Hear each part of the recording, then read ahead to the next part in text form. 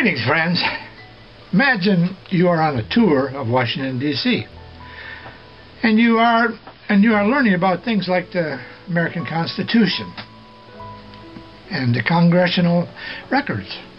Your first day in Washington, you decide to take a cab to the Capitol and the congressional buildings. And you arrive, you get out, and you go inside.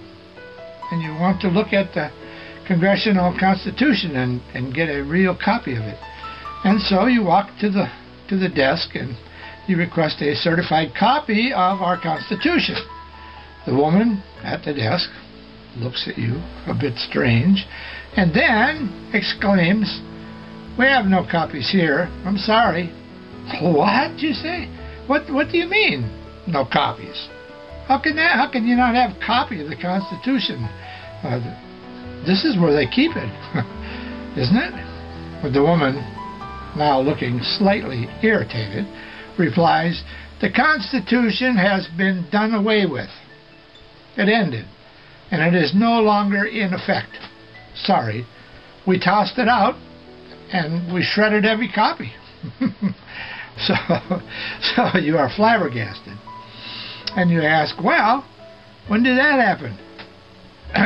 "When?" said the woman. "Oh, about 3 years ago." "Why didn't I hear about that?"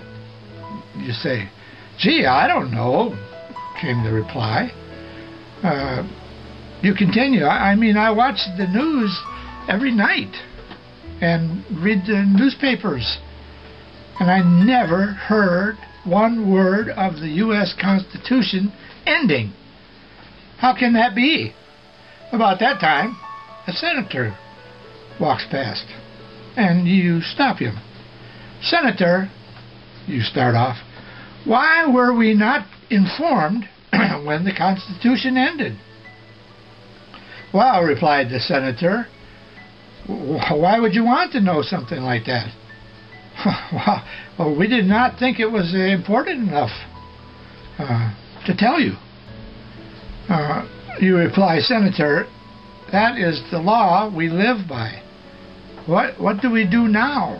"Oh," said the senator, you don't need that pesky old Constitution anymore, because everyone knows in their own hearts when they do wrong. So, and we just trust them to do right." And off he walked. Now, my question to you is, the law of Moses was greater in stature and magnitude to Israel than our Constitution is to us. Men gave us our Constitution. God gave the law of Moses to Israel. Israel used it to live by, and the reason to support a large and expensive temple.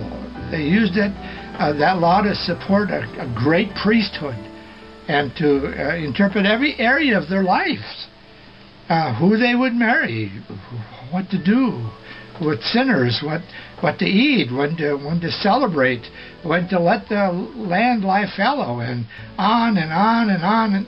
And so someone trying to tell me that the law of Moses has simply passed away with not one mention of that huge, monumental, earth-shaking event being placed in God's holy word.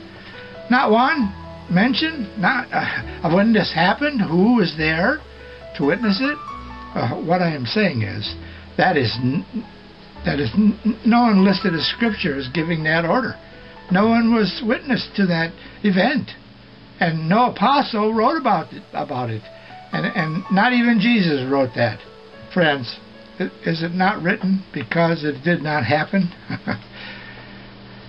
And now people offer me few offhand remarks by Paul when Paul was not addressing if the law ended or not, when it ended, who was there, but instead addressed a side issue.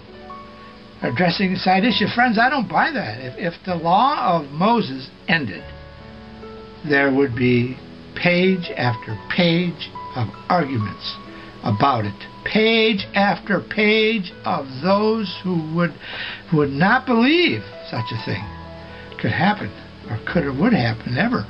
So, and they would have good reason to argue, because, like the U.S. Constitution ending, and not one word in the news, the law of Moses could never have ended with not one word showing that end in the Bible.